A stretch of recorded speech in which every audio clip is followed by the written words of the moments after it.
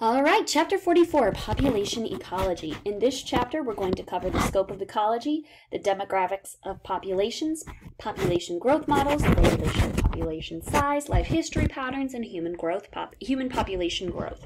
So we're going to start off with ecology. The term ecology was first coined by the German zoologist Ernst Haeckel, which he first defined as the study of interactions among all the organisms with their physical environment.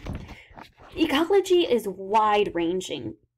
At the lowest level, ecologists study how individual organisms are adapted to their environment, more specifically the place where it lives. This is what's known as the habitat. Most organisms do not live in isolation. They're usually going to be part of a population.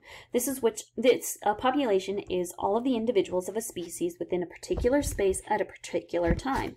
At this level, ecologists are interested in the factors that affect growth and regulation of population size. A community consists of all the populations of multiple species interacting at that locale.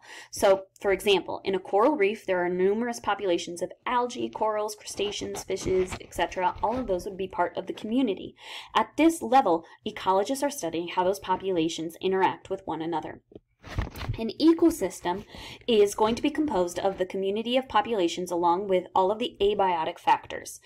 So things like the availability of resources is going to come into play here.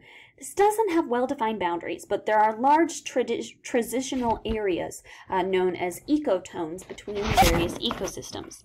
The biosphere is going to encompass all of the zones of the Earth's soil, water, air, where living organisms are found.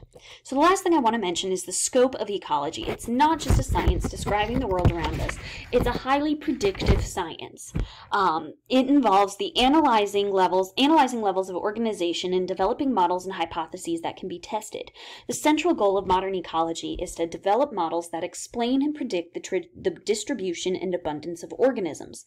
And it also has endless applications. The management of plants and wildlife, identification of and efficient use of renewable and non-renewable resources, the preservation of habitats and natural cycles, the maintenance of food resources, the availability to predict the impact and course of diseases, things like malaria or AIDS or COVID-19. All of these things are found within the scope of ecology.